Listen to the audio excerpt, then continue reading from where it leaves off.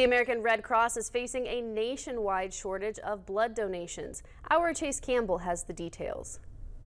The American Red Cross depends on blood donations to respond to disasters and accidents and to save lives. But right now, they're facing a problem. Through May and June, we started experiencing nationwide a significant drop-off in blood donations. It's something that we actually experience every year, but this year was truly significant. Sharon Kesselring, Executive Director of the Ohio River Valley Red Cross, says this drop-off could be attributable to people just wanting to get out and enjoy the summer. This year in particular, people are very anxious to have a lot of fun activities, go on vacation, a lot of family gatherings, things like that.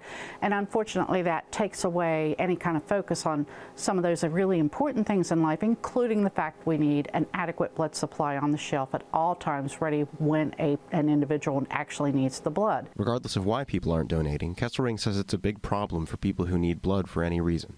There is no substitute for human blood.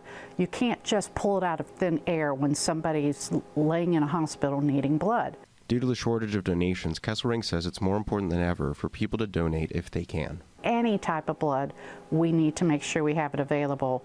It's going to go a long way to helping us start to buck up those reserves again and making sure that we have an adequate supply. Kesselring says that thanks to the Red Cross blood donation app, it's easy to see where you can donate nearby and sign up to give. The Red Cross will be hosting a blood drive on July 3rd at Fairlawn Baptist Church in Parkersburg. And Kesselring says they still have a lot of slots available. In Parkersburg, West Virginia, Chase Campbell, WTAP News.